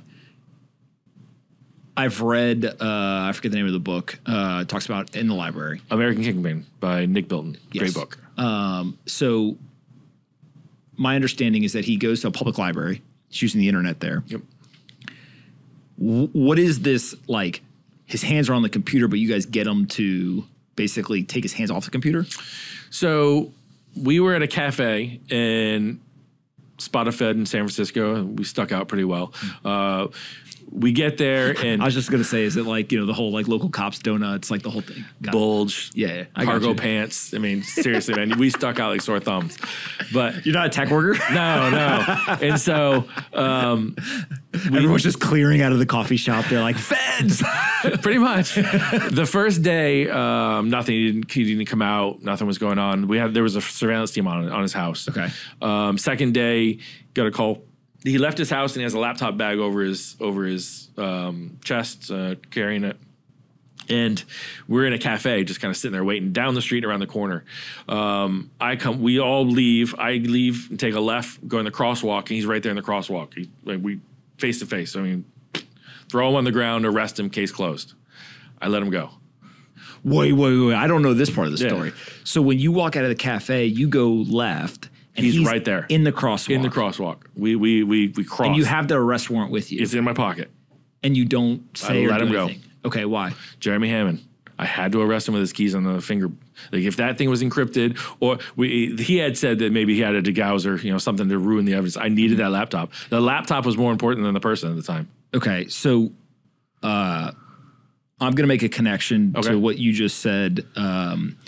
If it wasn't law enforcement, it wasn't the Ross situation, because I know there's a lot of people who have different views on this. So I want to make sure that you have a chance to kind of talk about it from your perspective. But sure. Let's just say that you were in business and you had an experience, you learned from it, and you did it again. That is a story as old as time. But in some way, from a law enforcement perspective, a previous event that you guys had been involved in, you actually learned and adjusted your tactics, right? Whether people agree with it or not. And that's why you don't end up arresting him right there. 1,000%. It's the only reason I did not throw him to the ground and arrest him right there is the arrest of Jeremy Hammond and learning from that. Okay.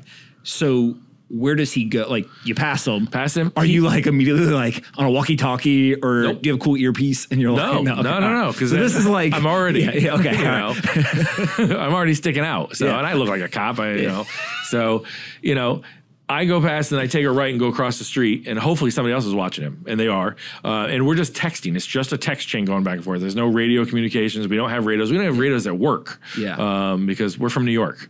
I brought Tom Kiernan with me. He was and I brought Jared Darrigan, and I brought another guy named Todd with me out there. All New York guys. Well, Jared's a Chicago guy.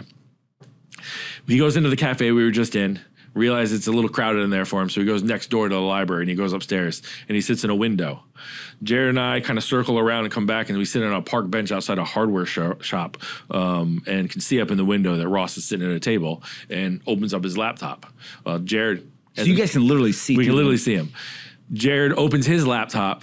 And now I always say that maybe Ross was a little kind of understood that maybe I'd look for police cars coming or something like that. That's why he sat by the window. I have no idea.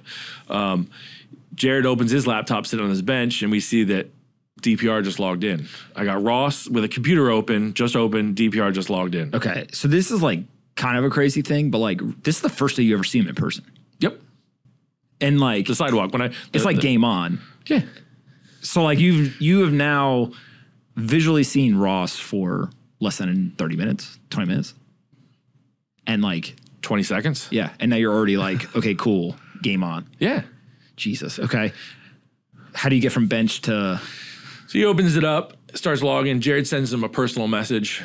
See the guy up there typing. Message comes back and forth, kind of steering his direction. 100%, we got our guy. We've closed that air gap. Good to go. There was a surveillance team on Ross, and like surveillance teams are really good in the FBI. Like you would never know that you were a surveillance team. Hector will tell you today that he knew he had a surveillance team on him. I think it's bullshit. I'll tell him to his face I think it's bullshit, but he swears he knew it was coming, but Ross didn't.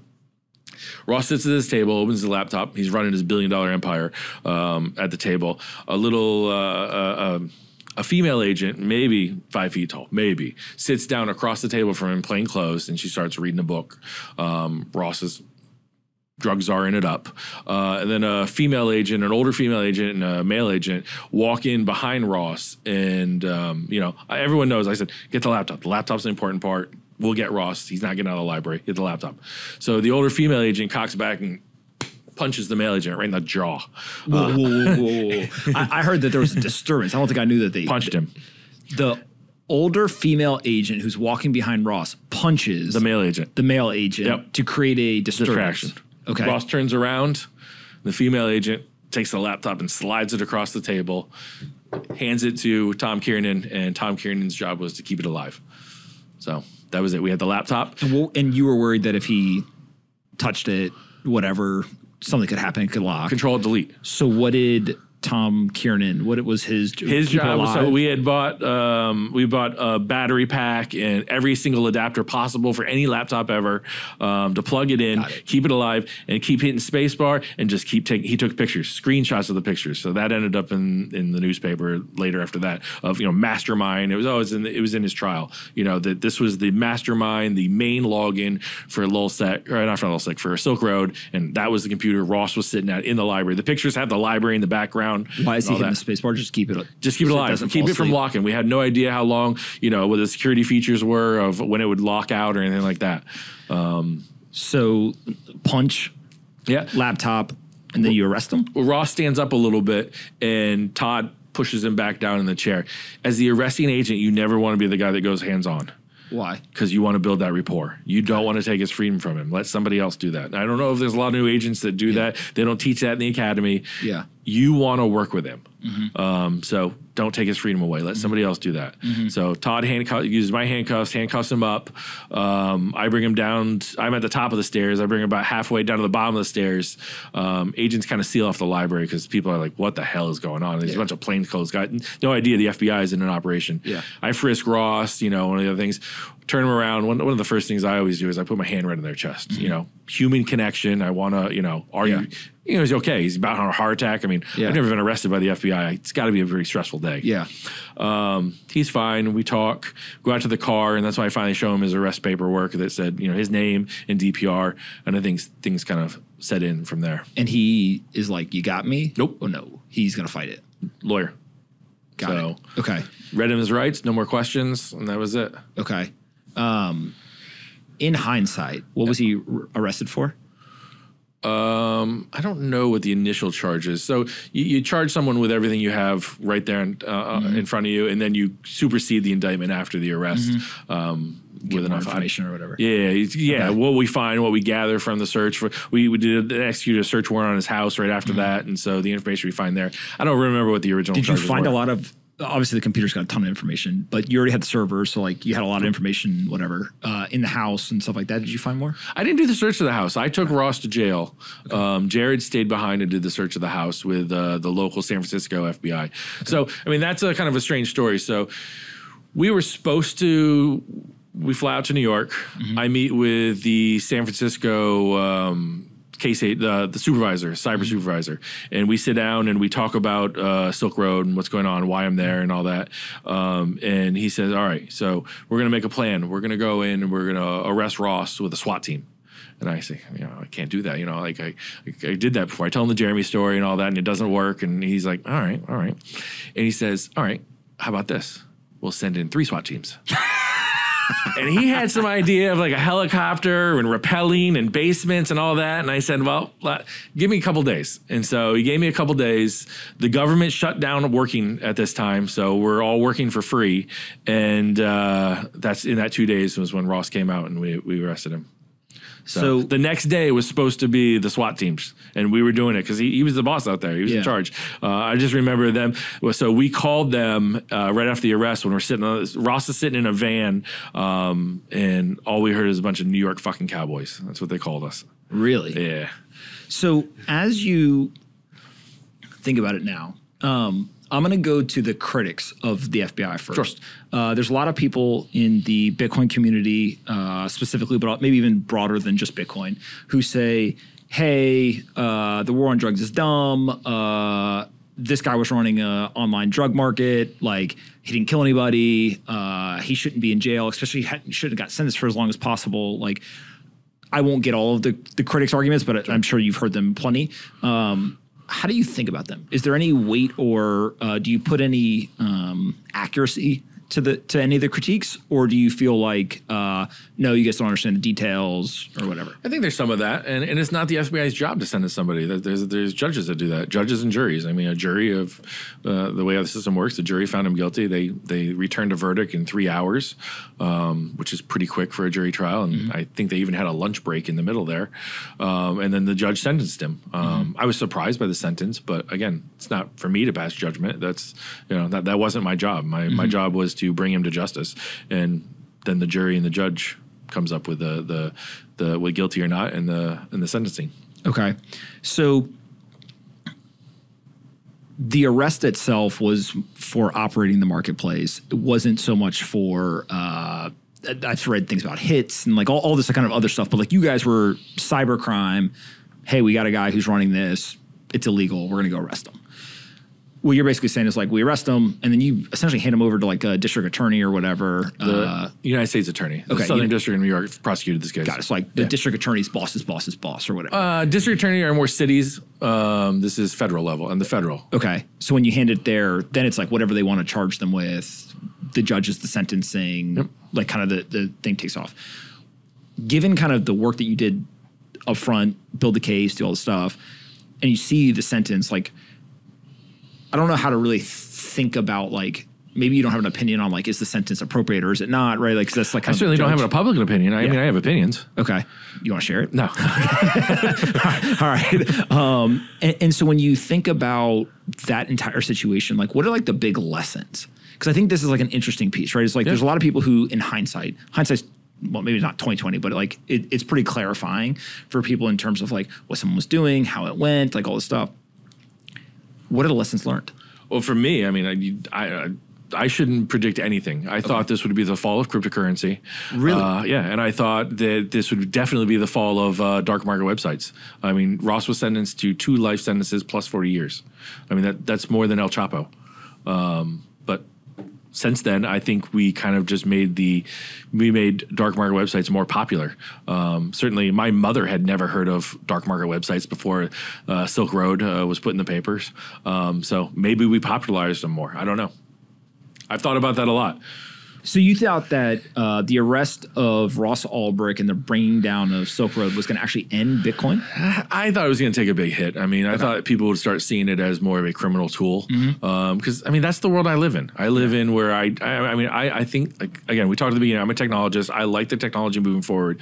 But my world sees the bad side of crypto all the time. And I thought maybe, when Silk Road came out there and what was happening on Silk Road, the mom and pops of the world would then see, oh, well, crypto's bad. When you were doing this, inside the FBI, was it like Bitcoin equals illegal activity? Or was it like, no, Bitcoin's this like bigger thing. And like, of course, there's gonna be bad people who use all technologies, including the internet, cars, whatever. And like, so it's like a small component of Bitcoin.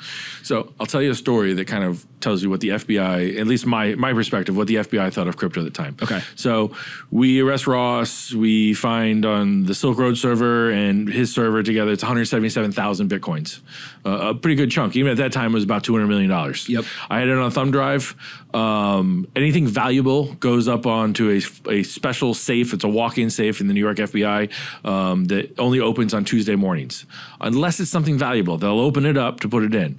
I told them I had 177,000 Bitcoins and all that. They're like, the safe opens on Tuesday. Well, it's Thursday. I was like, well, I have $200 million. What am I going to do? She goes, well, you have $2 million? I said, no, I have 177,000 Bitcoins. She said, safe opens on Tuesday. I'll see you there. So I had to walk around with a. You like physically had it with you. I was walking around with it on my hand. Here it is. I need all the Bitcoins. I got to put it someplace safe. Where'd you put it? It was on me next to my gun for a long time. Had it locked in my desk for a little while because I didn't want to take it home. I didn't know what to do with it. I mean, I went to channels, but the FBI just didn't know what it was. It was less about having an opinion as to like, this is not worthless. It was more of like, we don't know what that is. Yeah, we don't know. We don't understand. I mean, this was right after the big, it was in the paper and all that. And I was like, you have to understand. So interesting, because you had 177,000 Bitcoin, which now is worth way more than 200 million. Yeah. There's 2 other people who had access to Bitcoin throughout all this. They ended up taking it that were on the law enforcement side? Prior to the takedown, before the whole thing, they had done an operation. There was a Secret Service agent and a DE agent who had found an admin and faked his death, but he had access to the backside of Silk Road at that time. They faked his death, or he faked it? They faked his death. They killed him. Ross asked, so they pretended. Oh, as they're undercover. Undercover, they pretended they were a hitman, and they told Ross they would kill him and get his money back. But really, it was them that took the money. Got it. And so that's the whole, like, there's more complexity than just a drug marketplace, but at the same time, it was fake. Yeah, I mean, that was the one of, there were 6 total where Ross had paid someone to have people killed. And you kind of see that, Ross kept a diary, you kind of see that in the evolution of it, where he changed it was kind of heartache, have him killed, to the last few ones, and again, there was no bodies, he was being tricked, was that, we'll just kill the roommates too, was sort of the attitude towards it. I don't know how I feel Yeah. about the like somebody says something, but it's a trick. Like it's like intent versus not. Like I don't know. It's like a very interesting, weird dynamic because usually it's like somebody commits a crime, they like commit it or they don't, Sure. right? How does the government think about it? If we had not found Silk Road and gone through and investigated all that, Ross would never have known that he didn't kill 6 people or paid to have 6 people killed. So, you know, what's the difference of an attitude if they have all these times where they do undercovers where wives hire a hitman to kill their husband and that's really a cop. It's the same charge. I mean, what in your mind, what's the difference between that? Mm-hmm. Yeah. Well, I guess there's in one way, there's did it actually happen or not? He reached out and the person said I would kill them. And he said, okay, here's the proof that I killed them. Okay, here's your money. And sent the wire, I guess. Yeah. Yeah. So it's not the wire. He sent the Bitcoins. Yeah. Okay. When you think about the other, I'll call them law enforcement or cops or whatever, Secret Service and the DEA, was it kind of like, really, guy, like almost like hey, we're trying to do like good work here and like this is going to be a distraction, or like what was the reaction when you guys realized, oh, there's like there's like dirty cops that are involved in this? We weren't part of the investigation. That was the Baltimore investigation that started long before we got involved in Silk Road. They were the ones with the sweat equity. Was it sweat equity? Were they worried what we were going to find? You know, did they think they were just operating, anonymously and that no one would ever track this down? I don't know. All these things came into play only in hindsight. So it's difficult to tell. And is that common? Like that I think that people, I think this is right. If I'm wrong, people correct me. I think people associate, like I'll call it just corruption in general, like just like kind of dirty cop stuff, more with local police officers. Like it's almost like kind of petty stuff, right? It's like, oh, they arrest somebody, they take $20 out of their pocket. Like, again, bad, should not happen, whatever. But like we're talking about like stealing a lot of money, almost like white collar versus blue collar in some way. Now, I don't know how people really feel about it. Like, I feel like because of politics and all this other shit, like there's becoming more extremism, whatever. But like in your experience, you were a local cop and you worked at the FBI. Like, how common is that stuff? This is the only experience I ever had in it. Really? Yeah, I never saw any of that before. Yeah. Or since.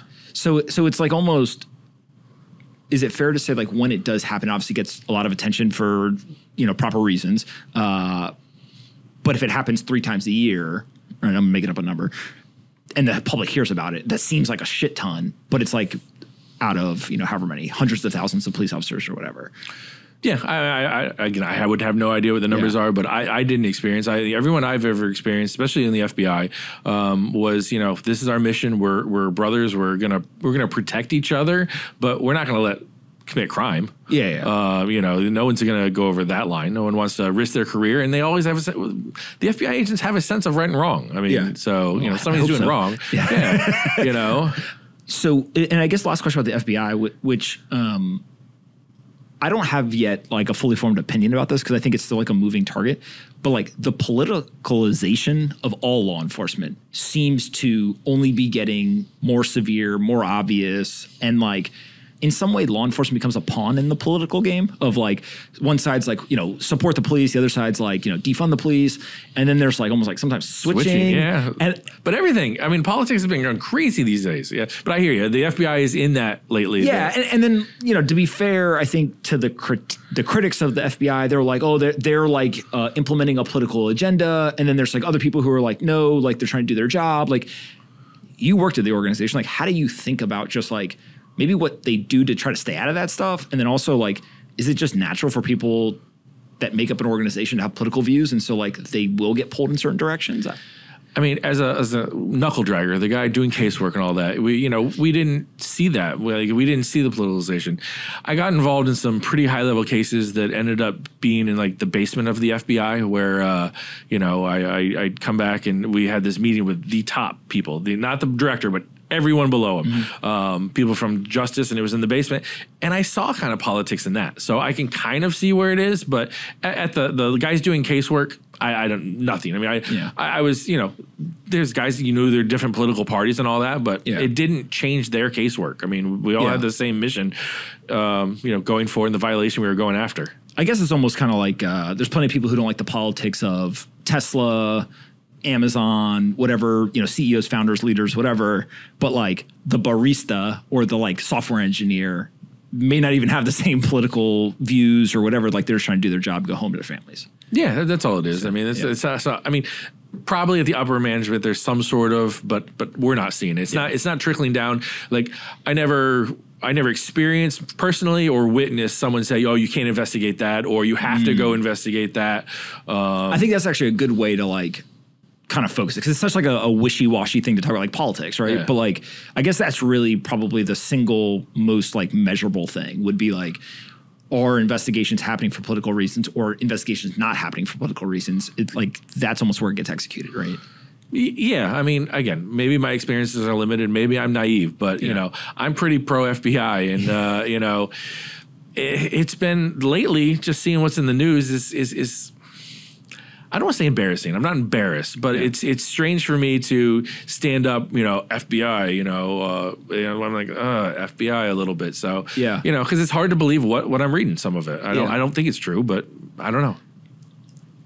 I think a lot of veterans actually are very similar to this, where I got a fucking flag behind me, right? Like, I think there's a lot of people who are like, I believe in America, I do all stuff, right? But like, you can still be pro something and also disagree with certain things they do. Sure. Like, even if you're, I don't know, a Major League Baseball player, right? And you're like, I love the New York Yankees. I don't think they should have done, X thing, right? Or I wish that we didn't get swept, right? But like, you can, I think, still be like macro supporter, but also disagree maybe on like the individual details. Yeah, you served. Thank you for your service. I mean, you probably didn't agree with everything that was going on, but no, there was times where I was like, what the fuck are we doing here? Yeah, but you still went because that was your job. You went and did it, and you served. Yeah, it's very similar.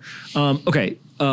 You don't work at the FBI anymore. I do not. You had this like, in some people's eyes, like crazy life. Some people's like, holy shit, that's all entertaining. Other people are like, I literally could not last one day like tracking down people, and like that's just not what I enjoy doing or whatever, right? So like there's a bunch of reactions to kind of think what you've done previously. Moving forward, you now are very focused on like cybersecurity stuff. Talk a little bit about like what are the threats that businesses and individuals are facing, and like the business that you're building, what are you guys focused on actually doing? Yeah, so it's really difficult. So we're kind of three things. We're focused on, we build solutions for people, for technology, for people to, that need. It's hard for me to talk around. We're building solutions for things that can't be solved. We really like, and that R&D section of coming up with solutions to do things is really kind of what excites us. Because these are basically, maybe I can say it and you can't, but like these are really significant cyber threats that whether it's governments, law enforcement, cybersecurity firms, people who just operate in this world, they have not yet figured out repeatable software to be able to either mitigate, prevent, whatever, these threats. Is that like generally? Sure, yeah, we're very reactionary. And so if we can build some sort of solution that helps you to react to something that's happening bad in the world, we enjoy doing that. And so that's one of the things we're focused on. We're also focused on the cybersecurity, and we're also, we're big. A lot of our business now is crypto, coming in with people that have been victims of crypto attacks, people who have locked up their crypto and need help getting access to it. Talk about those two. Like, so people who have been victims, somebody's hacked them, stolen stuff. Yeah, we're seeing it more and more. We had a victim call us the other day for a friend of a friend, sent us over this information, and the person had looked up an exchange where their crypto was at. They Googled it and they found a phone number and they called that phone number. Obviously, they called the wrong phone number. The person explained to them they could just give them access to their computer and they could help them. Yada, yada, yada. $400,000 in crypto was taken, gone. And these are, retirees. These are people, this is not the first phone call of the day even. And this is just happening over and over and over again. People are getting involved in the technology where they don't really understand. Cybersecurity is pretty easy if we just take humans out of it. If we could just tell people not to touch their computer, it's pretty easy to secure everything. Is that most of the threat? It's like the social engineering stuff? It's the low-hanging fruit. It's the easiest way. And cyber criminals aren't going to put in a bigger effort. Why put in a bigger effort when there's so much in the social engineering and easy to trick people into doing things? Setting up fake websites and just going through people's computers, if you're getting into crypto, put it in cold storage. There's no reason you're not moving it around too much. So especially retirees, that's, and don't give someone access to your computer. I mean, that's even easy. And then people locking up their crypto. A lot of people, forgot about it. We, a journalist friend of mine, his wife had some crypto from like 2014, forgot where it was, forgot the password. We unlocked it for her. How do you do that? It's mostly brute force, but you use, different sort of, techniques to how was it encrypted? How, can we eliminate certain characters? Can we speed things up? And this like on an exchange and just like forgot my password on the exchange? No, this was like cold storage stuff. On our computer. Yeah, DAT file was sitting on our computer and stuff like that. Or we'll work on, if somebody has a device and they can't get into it, we'll take a look at that. So we're doing a lot of that work. It's good. And really, that's kind of really why we formed NAXO. Was really it's the same team that did Silk Road, same guys, FBI guys. And kind of the R&D stuff, trying to figure things out. We were at consultancies before this, and consultancies want billable hours. We really want to focus on doing some R&D and getting back to kind of maybe helping people. The retirees that lost all their money, if we can even just put them in the right touch with the right people, it makes us feel a little bit better. What are the biggest threats in your mind from like a pure cybersecurity standpoint? Is it like nation states? Is it the like replacement organizations for the ones that you guys took down? What do you see? I mean, if a nation state's coming after you, you're not going to stop it. I mean, there's so many exploits. Let's look at NSO Group, Pegasus, and that's a zero-click vulnerability, meaning that your phone just has to be sitting on your nightstand next to you, and they had your phone number. They could then take over your phone. There's nothing you do to stop that. And what were they doing? So it was to pull in your contacts, where you were. Allegedly that reporter was killed off of the information taken from his phone. But the entry point for that is wait, hold on. Jamal Khashoggi, was killed because they were mad because the information they took off the phone, or they tracked him? They tracked him. They were able to track him and find where he was, or maybe his wife's account. Again, all allegedly. But the entry point for that's $5 million. So we talked about Hector Monsegur earlier. He and I have a podcast now, Hacker in the Fed, where we just that was great the name. name. Yeah. So we break that down, and really the takeaway is, your phone is vulnerable, yes, but are you going to be attacked by someone that has $5 million? I'm probably not. You might be. So it's something you might want to think about because, I'm chill. I'm cool with everybody. I'm cool with everybody. Well, your producer maybe. Yeah, I'm cool with everybody. So, they have those things and the media stirs those up. That's a big deal. It's in the news, zero click. It sounds scary, but you're probably not going to be victimized that. Yeah. You're going to be victimized by the phishing email. Phishing emails, I mean, people clicking on things. I got to imagine that's like the most profitable business in the world for some of these guys. It's so easy. Yeah. You set up a simple page that looks like you're logging into your Gmail. All of a sudden now you type in your username and password, they have it. Two-factor authentication, they're getting past now. The SMS, all of the SMS two-factor that they were basically getting the SIM swaps. Yeah. That seems to have died down quite a bit because law enforcement seems to have found a couple of the groups that were like the big perpetrators. And it's not that easy to grab somebody's SIM and switch it out. There's much easier ways. Now they're doing what's called MFA fatigue. So that means they know your username and password because it was sold on the dark web. Username and passwords are all over the dark web, millions. Every time Ask.fm was hacked into, there's 300 million username and passwords out there connected to Twitter accounts. That was 2 months ago. Wait till you see what the next 18 months is going to roll out of that. But so now they have your username and password, and they just keep entering in the site. And you get a thing on your phone that says approve, approve, approve. Eventually, you just want it to stop. So maybe you think it's your Outlook on your desktop computer that's asking for sign-in, and you just hit OK. And that's how now they're getting past two-factor authentication. MFA bombing or MFA fatigue is what they're calling it now. So literally, it's fake, but you just want it to stop. So you might not know it's fake because let's say you have Outlook on your computer and your work requires you to log in to two-factor every 30 days. Maybe it's that. Dropbox, their engineers just got hit with this. And these guys are in the security industry. They know not to click on it. They clicked on it. It's just over and over and over again. So things are moving towards FIDO security. So it'll be a token you'll carry around. You register all your websites. And what does the token do? Better. It sets up a peer-to-peer encryption. So all the major players have gone to it. Google, Microsoft, everybody is accepting it. So you stick the token in, you register your username, your password, your communication, and then every time now you plug that in, that same connection's made. So it's a passwordless entry system, but you have to carry a token with you. Yeah. Lose that token, you've lost access to all your accounts. So get 2 tokens. Make sure you have a backup. Put that in a safe place. But passwords are the least secure things, and so we need to start moving away from them. Yeah.